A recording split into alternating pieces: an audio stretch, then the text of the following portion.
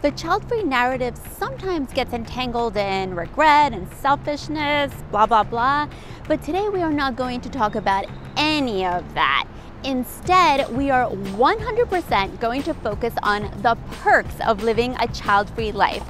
We can't wait to share our list with you, and stick around because there's some good ones that you may not have even thought of yourself.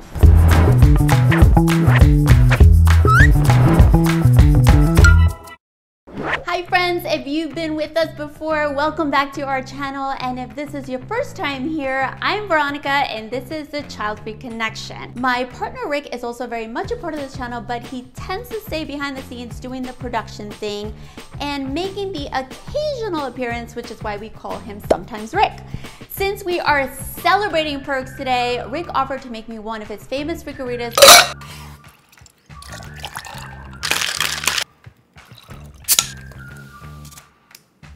which of course I accepted and will be enjoying throughout this video. Now the funny thing is that Rick doesn't drink alcohol, but he has taken up this mocktail cocktail hobby and I am here for it. Before we count down our perks of being child-free, the intention of the Childfree Connection is to connect with one another through our individual child-free experiences and have some fun. This channel is for inspiration, support, celebration, and education of living child-free.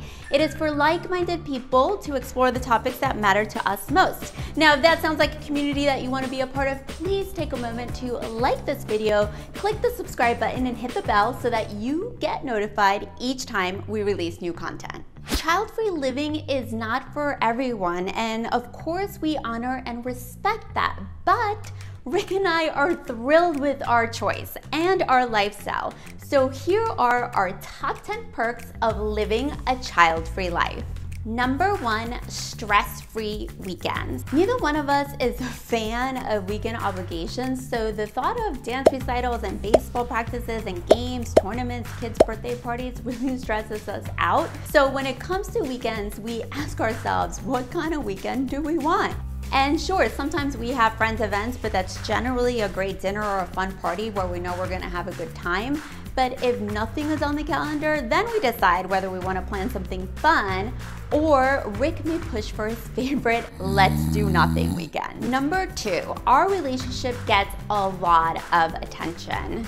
It's just the two of us here, well, plus Eddie, who's taking a nap in the other room.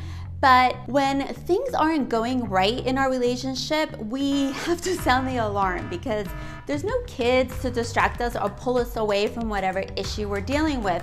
It's so front-facing that, at least for us, we have to talk about it, dissect it, how can we do better next time, and do our best to follow through.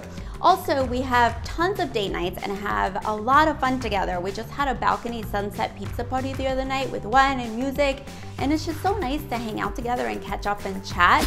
Another plus is that since your relationship is a main focus, if you are not in a healthy relationship, then you have the freedom to move on from the relationship without the pressure of worrying about how it affects the children.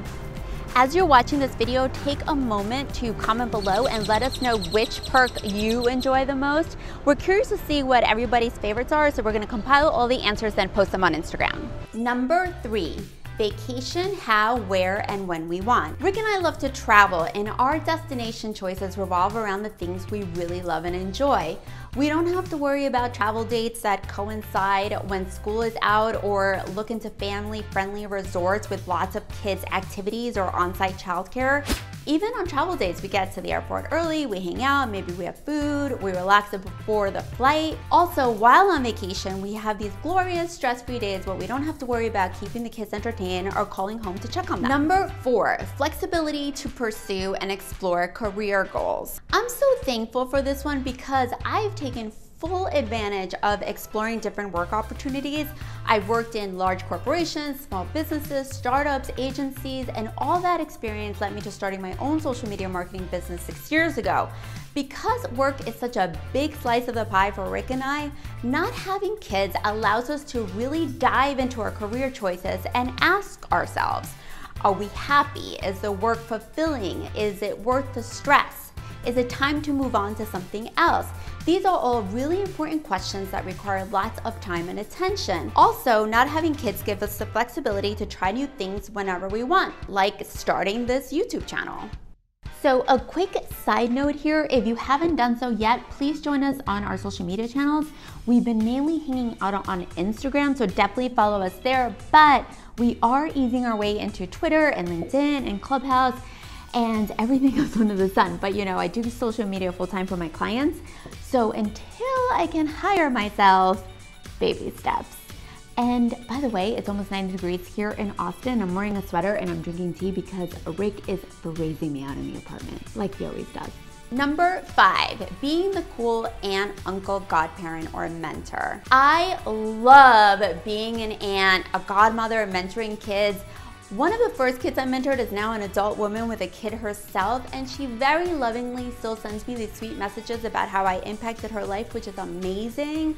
And also, if you ask anyone who knows me, being an aunt is absolutely one of my favorite experiences. My niece and nephew are now in their 20s, so hanging out with them is always super fun and easy. Rick has younger nieces and nephews, so whenever we spend time with them, we do both need to dig into our energy wells, but it's always fun and we love to visit and spend time with them as well. Number 6, focus on self-love and self-care. This is probably my favorite one and the one that gets mislabeled as selfish. I love having the time to focus on my physical, spiritual, and mental health.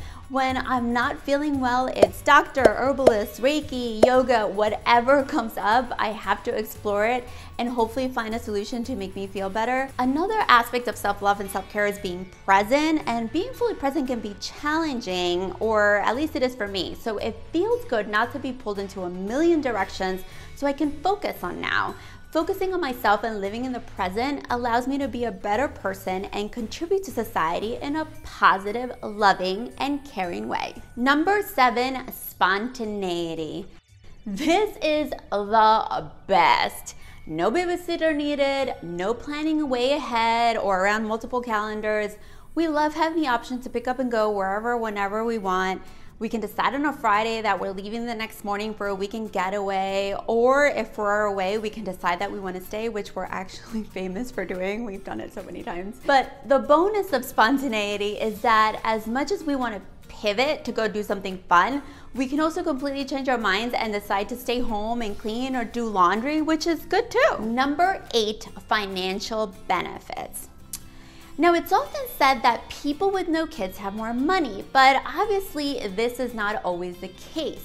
Just like people with kids, a child-free person can lose their job, have a disability, have to care for an elderly parent, and so on and so on. So there's definitely no guarantee that you're gonna be wealthy if you don't have kids. But what I can say is that from our experience, because we don't have to pay for or worry about the large laundry list of purchases that most parents have, it is easier for us to save, invest, create a budget, set financial goals, and manage any economic ups and downs. This is something that we talk about a lot because when I see the price of, for example, the cost of a summer camp, I am completely blown away.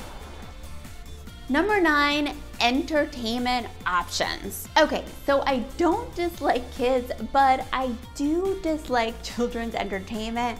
I have a very, very, very hard time watching children's shows or movies.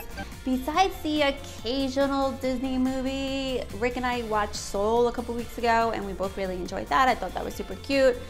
I love that we can always choose adult movies. We see adult bands, we go to adult bars and restaurants, and we're both foodies, so although I understand why people with kids need family-friendly dining, we have the option to steer away from places that give you crayons when you sit down. How do you feel about children's programming? The characters, the costumes, the bad songs? I have so much trouble dealing with it. Let me know what you think in the comments below.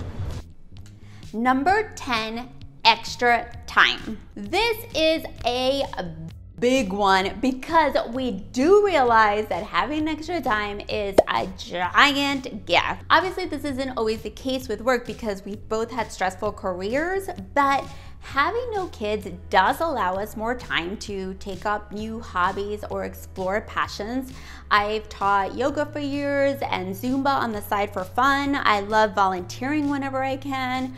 Rick is about to start taking rowing lessons, and there was some recent mention of archery, but we're gonna leave that right there. We have time to sleep in or rest. We have time to clean up our place so it stays nice and neat, time to go for long walks, and time to do all the things that we already mentioned on this list. Thank you so much for hanging out with us during this video. You know, when we were thinking about this topic, Rick and I wondered if it would come out braggy to share all these perks. So we really spent some time thinking it through, and we came to the conclusion that having pride and taking ownership of your decisions is foundationally a big part of why we started the Childfree Connection. Parents get to show off their kids all the time, their photos, their accomplishments, and they share family moments. So we should feel no shame in doing the same. We absolutely love our child-free life and are honored to be able to share it with all of you. Please like this video if you relate to any of these perks, and don't forget to hit the bell and subscribe so you get notified once we post our next video. We thank you, we appreciate you, and we're excited to see you next week. Cheers.